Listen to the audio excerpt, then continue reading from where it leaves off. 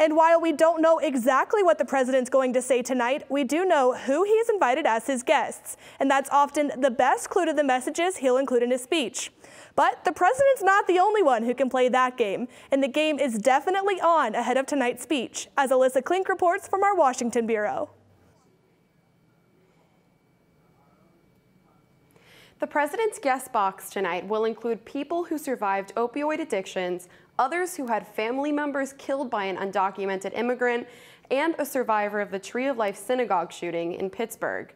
But they are just a few of the hundreds of guests who will watch in person tonight.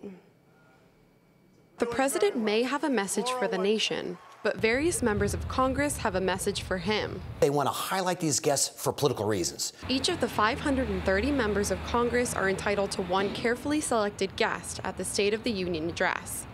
And Professor Mark Rahm at the Georgetown University School of Public Policy says there will be no shortage in political jabs this evening. President Trump is not going to pay any attention to anyone the Democrats bring. So he'll highlight those who support his goals in the State of the Union address. Not all the selections are political.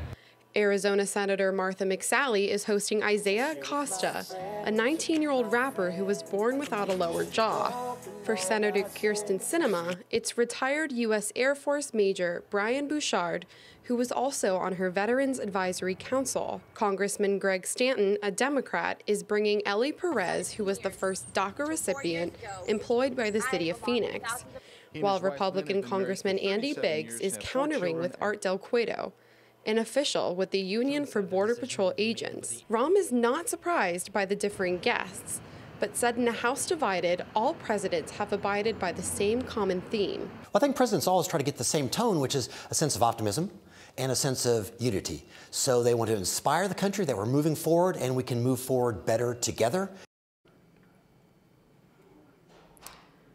President Trump may call for unity, but some Democrats will call him out for his policies.